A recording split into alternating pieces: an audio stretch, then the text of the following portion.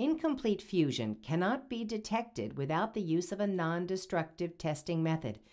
Welding procedures are qualified through the use of destructive testing to ensure that the procedure variables do not produce this defect.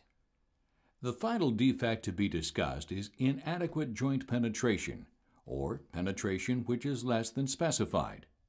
This defect is commonly located at the root of a weld and generally caused by insufficient heat input while welding, too low of an amperage setting, too long of an arc length, or too much stick out, which also reduces heat input, and too fast a travel speed.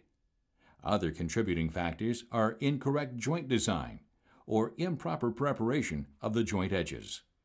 If a root opening is too tight or the groove angles are not wide enough, the weld metal may be restricted, causing lack of penetration at the root.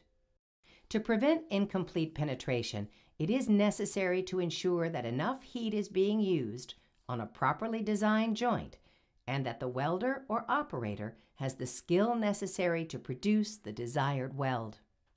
It is important to control the conditions that cause discontinuities related to internal inconsistencies, and if procedures are carefully written and implemented, most weld defects can be prevented. It is vital, therefore, for welders and inspectors to be familiar with the conditions that exist which may cause a weld or weldment to fail.